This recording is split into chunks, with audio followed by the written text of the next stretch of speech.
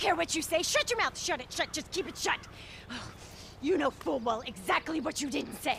It's no good. Well, you can be surrounded by your young girls and your threesomes and your parties, and you will be miserable. You could have had it all with me. A beige condo, matching woolen sweaters, walks on the beach, a little dog we lavish too much attention on because I'm too scared of getting fat to get pregnant. Everything. Well, fuck you. And I don't care that we just met last week, all right? Just stop looking at me. Don't look at me.